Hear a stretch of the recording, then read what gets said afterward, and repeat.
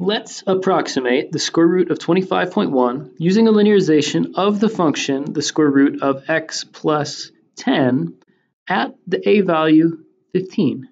Now, something that might be important to point out right off the bat here is that when x is 15.1, you'll notice that f of 15.1 is the square root of 25.1.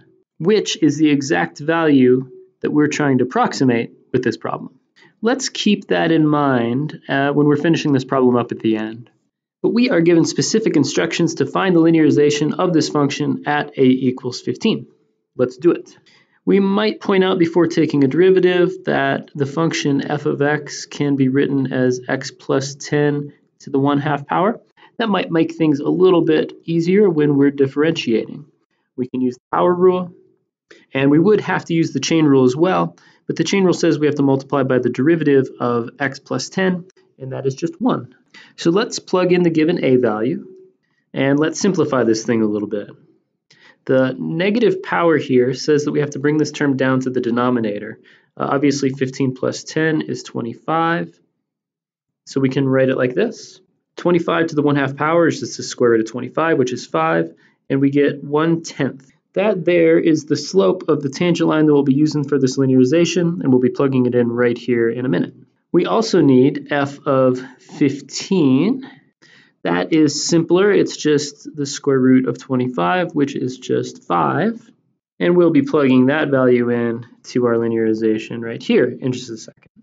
Let's do it. So we plugged in everything that we know right here, and I'm running out of space, so I'm going to simplify all of this in one step.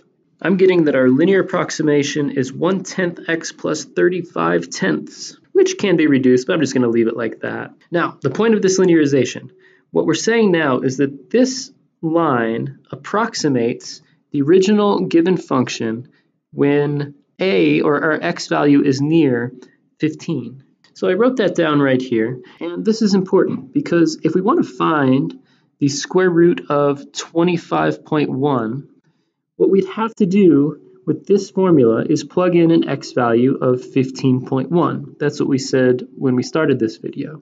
So if we want to approximate that value, we can plug x equals 15.1 into our linearization, and that'll give us the approximation we need. The notation for that is we're finding L of 15.1. So I plugged x equals 15.1 into our linear approximation. I'm going to switch to decimals here.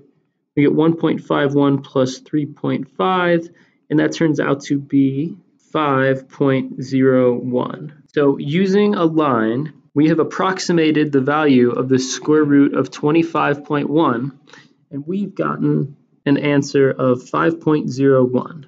Okay, I just added a note up here that this linear approximation is really only close to this function for x values that are near 15.